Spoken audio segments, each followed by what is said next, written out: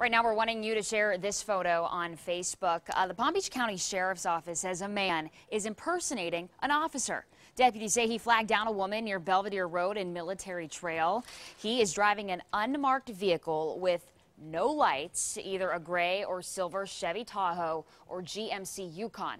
The woman told PBSO the man was wearing a holster and a gun. He started questioning her, and she says that's when she became suspicious and left. Detectives say there may be other victims here as well. And remember, if you are stopped by a law enforcement officer, you can ask to see their identification. Also, you can call dispatch and request another officer to respond.